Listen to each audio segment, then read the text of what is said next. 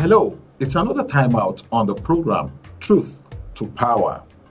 Truth to Power, like you know, is a program where we focus on happenings in and around persecuted communities in Nigeria. Today on the program, we shall be looking at the plight of persons in undocumented IDP camps. When we talk about IDP in Nigeria, we are talking about internally displaced persons.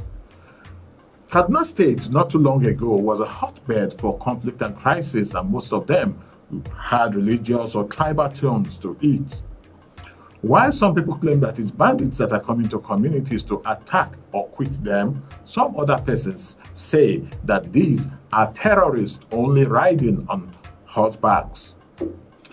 And on the program today, I have someone that together we shall be looking at an undocumented IDP camp in Kaduna State, and how life has been, how it came to be, and of course, what are the forms of interventions that's been happening in this particular IDP camp. With me on the program today, I have Blessing Echo Sunday. She is the CEO of Echo Smile Support and Empowerment Initiative. Blessing, you're welcome to the program. Thank you very much, sir. Yes, tell us about Blessing. Wow. My name is Blessing Echo Sunday. I'm a social entrepreneur and the founder of Echo Smile Support and Empowerment Initiative, a non-governmental organization that is out to transmit smile to the downtrodden. And that is why our motto is transmitting smiles to the downtrodden. Yes, it's a non-governmental organization that we're out to look out for people who need help, who need to be loved. And that is why we're here. And I'm someone that is so passionate about the less privileged. Like I normally tell people, as you're smiling, also be a smile to others. That is the kind of person I am. Yes. All right, you've heard her. We've introduced her. Now I'm talking about internally displaced persons in Kaduna State. Some years back, the Kaduna State government officially shut down all of the IDP camps in the state, and as far as they are concerned, as we speak now, they believe that no IDP camp exists in Kaduna State. That's the government position. But what's the reality on ground? We know that when the government shut down these IDP camps, it wasn't as if there was a program to resettle them in their homes or communities, or a government program that will cater to all of their needs. But rather, these persons that were displaced in different camps that were scattered across the state just melted into the communities where they found themselves. And in the course of all of that, we know the kind of humanitarian crisis that happened as a result of that, because first, many of these communities were not prepared to take this volume of persons into them. Facilities and infrastructures were not in place to cater to the needs of these persons that have been displaced. And it is at that point that a particular community between Kachia and Kajuru, if you're familiar with the map of Kaduna State, which we are going to show you, Kachia and Kajuru, these are local government or precincts in Kaduna State where most of this and many of these crises happened. A camp was discovered by Blessing, and that was how we became aware that indeed there was something like this happening, and she intervened. Now, how did you come to discover these internally displaced persons? Because since officially government say we cannot call them a camp, let's say internally displaced persons cluster. Let's use the word cluster. Yes. All right. Okay, sometimes last year around May, that was 2022, I was because I was in Abuja then. And then I was sick. I came to Kaduna for treatment when my parents are. So I was in the house, and then I saw this woman looking so unkept. And then she came that please, that she needs food. If you look at her, by men looking at the woman, you know that yes, all is not okay with her. And then I told her, I said, Madam, please, I'm very sick at the moment, and truth be told, I don't have anything to give to you now, but I promise you, I'm going to come to look for you. She now told me where they were living. That's then. So I told her, I asked her for a phone number. Of course, you know, she's a displaced person, no even for talk more of a phone. So I said, no problem, madam, I promise you, I'm going to come. So early this year, that was on the 26th of April to be precise. Let me just say it the way it is. The Spirit of God just ministered to me. Remember, you made a promise that you're going to look for so person. And then I kept on asking people, do you know where these people are? Everybody tells me, no. But then I was directed by the Spirit of God, and then I left my house. I just went to the community. Please, do you know this place? Do you know these people? Do you know these people? Lucky for me, I met a man. And then he said, please, let me take you to the Sariki, that was the chief, the head, the district head there. Mm-hmm. And then the person took me to him. And then the man was happy. I introduced myself. And then he called the IDP coordinator. And then that was how I got to know those people. And then I told them, okay, I'm coming for now.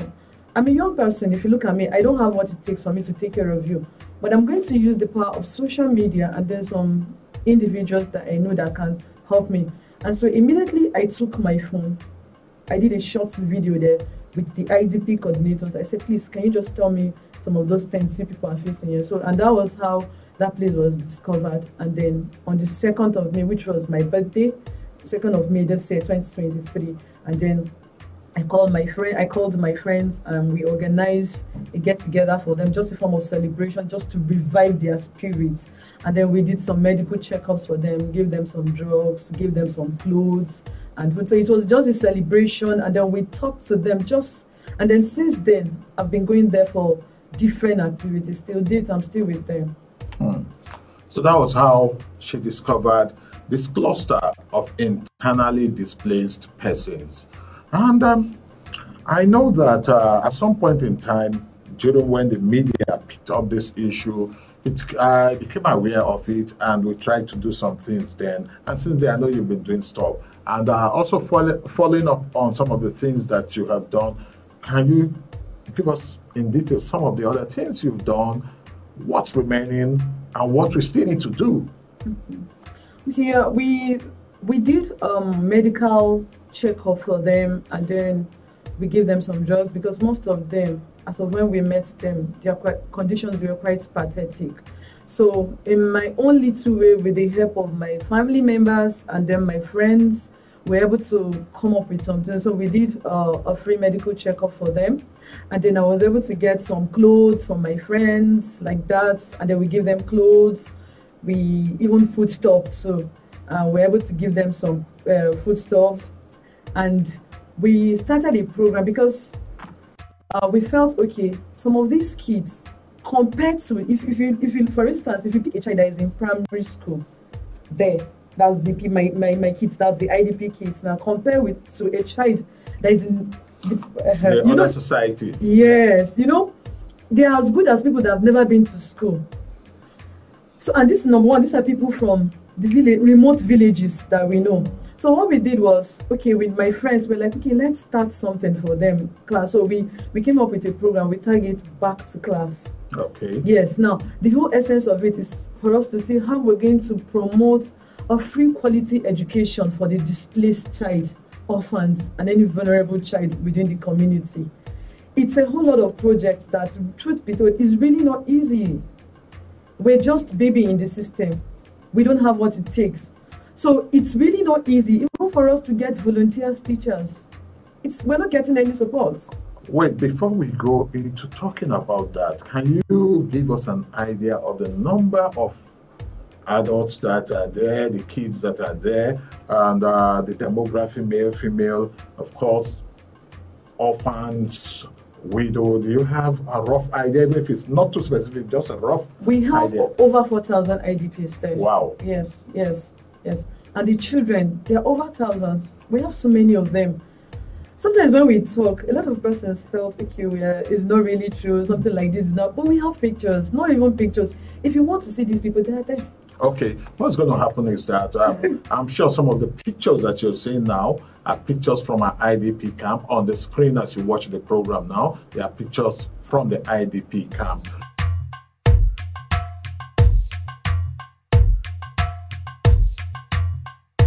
All right, now you talked about the back to school project. Yeah.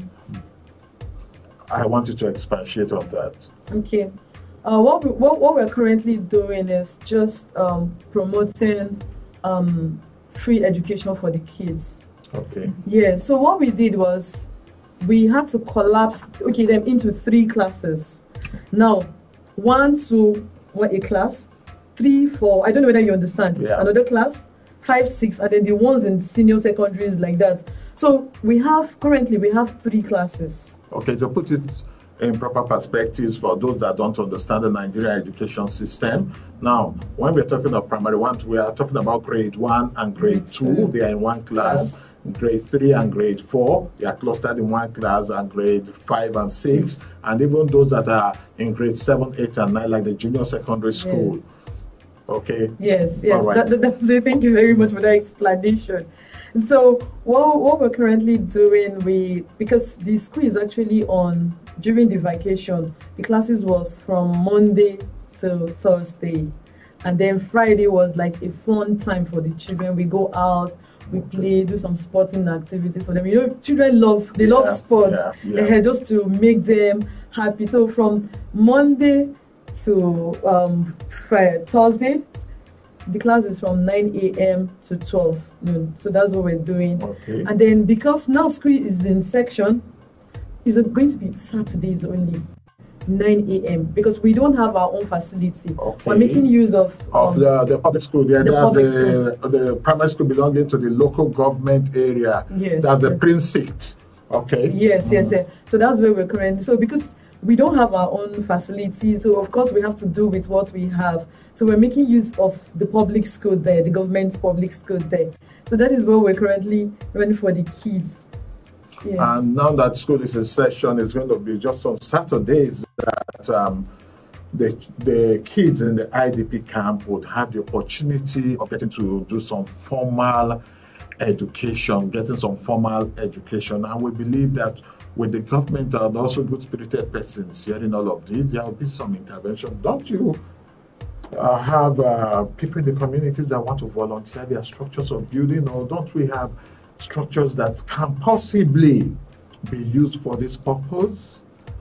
So the only safest place for now is that public school. Okay, because of the security challenges even in that environment. Yes. Because what we're doing, because of this, those children are vulnerable, like you know. So of course we don't want a place where we'll be far from, because there's a group of the vigilante group there, and they are aware of what we're doing. Okay. Even there are some security agencies that are aware of what we're doing. So once in a while they have to check around to ensure the safety of the kids. So because we cannot just take these kids out there. So you don't come and be the one I will gather them for some people with some other listen. Now, when she's talking about the vigilante, the Nigerian contest, we call them the vigilante, but they are actually community guard or community watch. Yes, that's what they call them elsewhere. But in Nigeria, the name we use for community guard is vigilante. All right. And yes, that's for the education. Now, for the teaching and the learning materials, how do you people get them? It's quite challenging. We don't have the materials. When we did the flag off of the program, we expected a lot of support from the organizations we invited. But I'm sure maybe they're just sitting watching and see if really it's something they should key into. Okay. So of course, I'm a very resilient person. Once I make up my mind that I want to do something, I do it. So I don't want a situation whereby I have to wait for anybody. So the little resources we have to use it and get some books, of which is not enough. Some of the kids come to the class, they don't even have books. Wow. Yes. Wow. Writing materials, they don't have.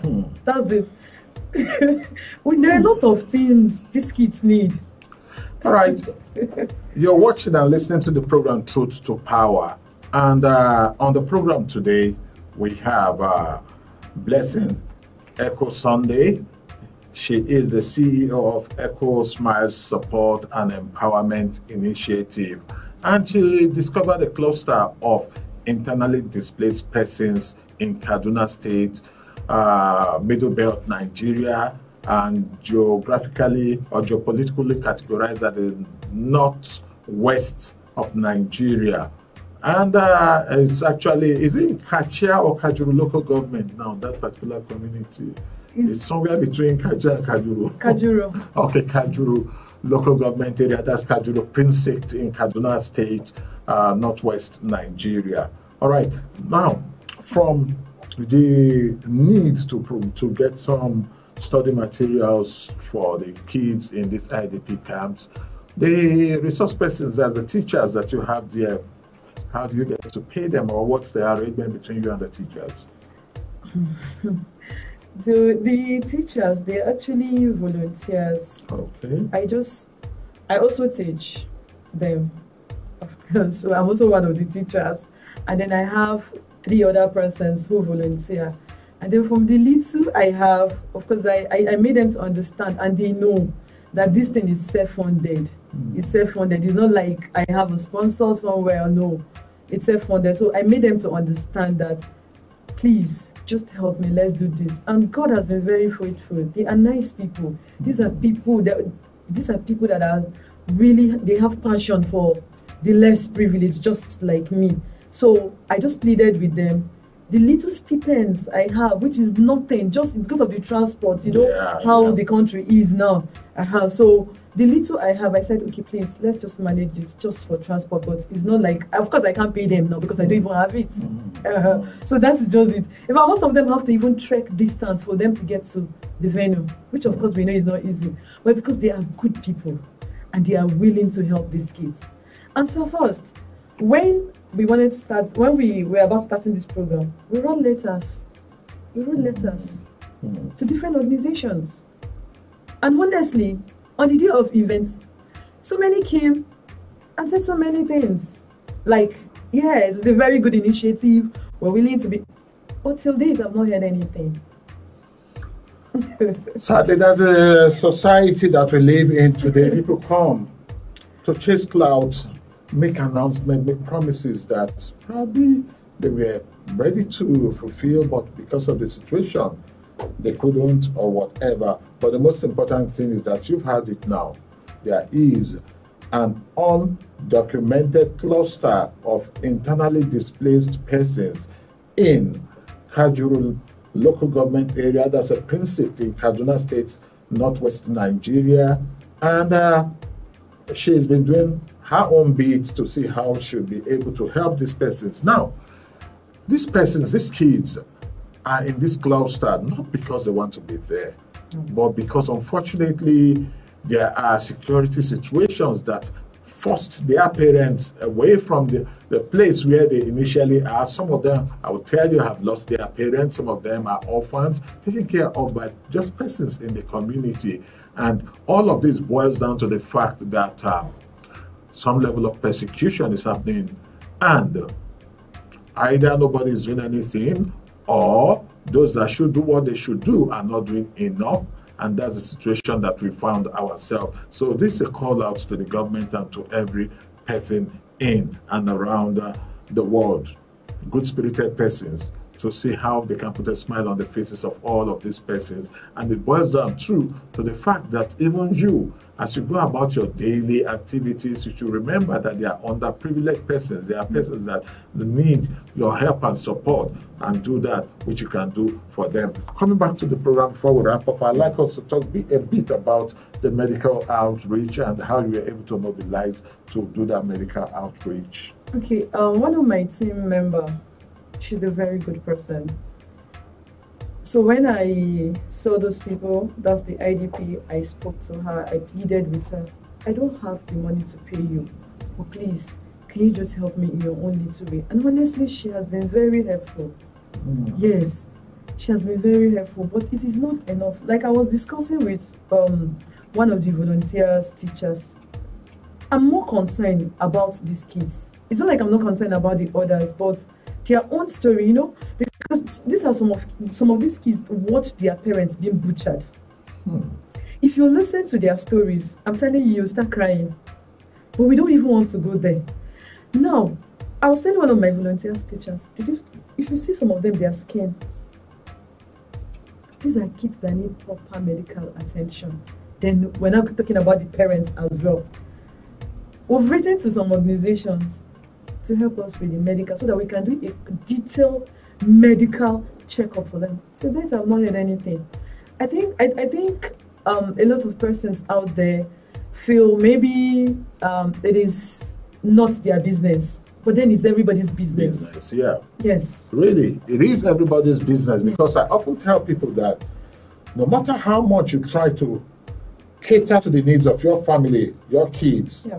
if someone else's child is not adequately taken care of, they will grow up to be a problem to that child that you feel that you have adequately catered for. So in the course of even taking care of yours, look out and look around and take care of the kids of others, so that they can all grow up to form a society that would all be proud of in the future. All right, before we wrap up the program today, I'd like you to give us your parting word and that message that you want to tell to whoever is watching or listening to this podcast. Okay, I really want to thank you so much for giving us this opportunity, because truth be told, there are other media houses out there, but because you saw what we're doing right from the beginning, you've always been supportive.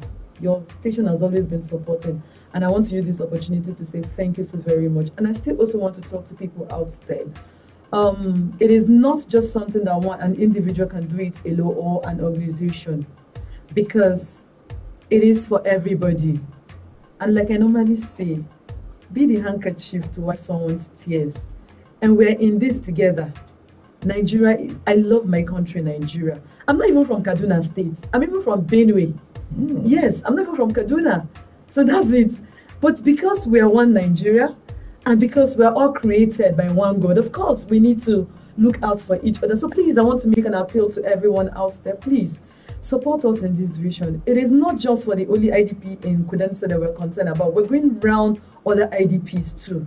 We're going around to see what is happening there, especially the Back to Class program, because we really want these kids to have proper education. So thank you very much, and I'm sure you're going to support us. Thank you. All right, that's about the size of the program today.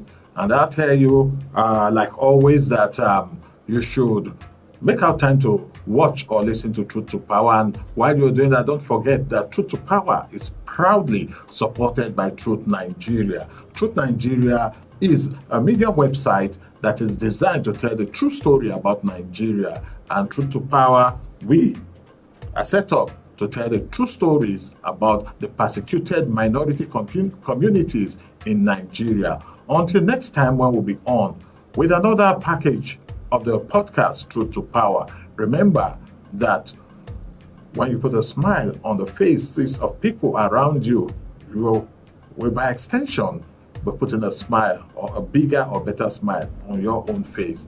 I am Ehis Agbon. So, blessing Eco Sunday. Thank you so very much for being on the program today. You. You're welcome.